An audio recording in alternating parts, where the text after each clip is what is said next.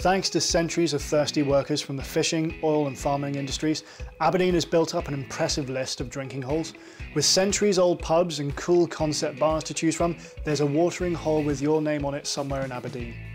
Start your journey at CASC, one of the most popular bars and pubs in the city. It's got one of the most impressive drinks menus in Scotland.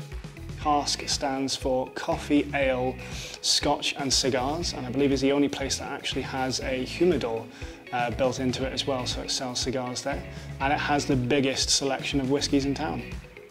From there, head to the Illicit Still, a traditional pub with a modern edge. Make sure you look up when you get there to check out the skylights made out of beer bottles. It has an impressive drinks menu and a great entertainment lineup, including live bands, sport and several good pool tables. If you fancy a drink back in time, head to the Prince of Wales. It's one of the oldest drinking dens in the city, dating back to 1850. It's got one of the longest bars in Scotland, meaning you won't have to wait long to take your pick from its huge selection of ales on tap.